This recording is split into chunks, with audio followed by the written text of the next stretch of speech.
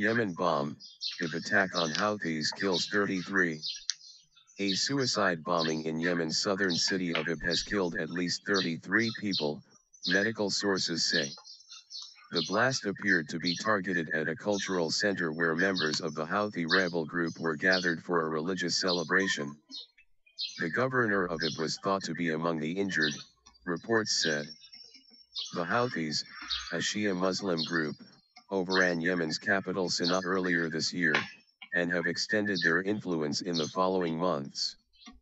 They have clashed with several tribal and Sunni militia groups, and have been fighting Sunni militants from al-Qaeda in the Arabian Peninsula, AQAP, since they overran the AQAP stronghold Radaa in October.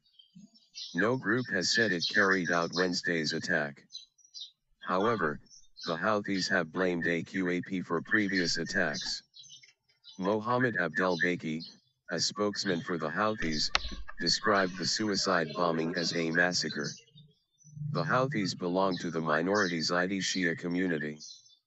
They have staged periodic uprisings since 2004 to win greater autonomy for Sanaa, the northern Yemeni province that is their heartland.